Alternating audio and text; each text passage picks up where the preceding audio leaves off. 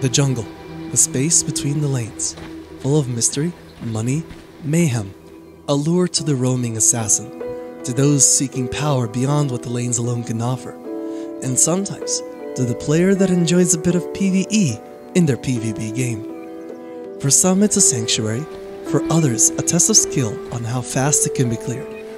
Really old Dota 1 maps featured a tropical tile set with palm trees, and so it really was a jungle out there.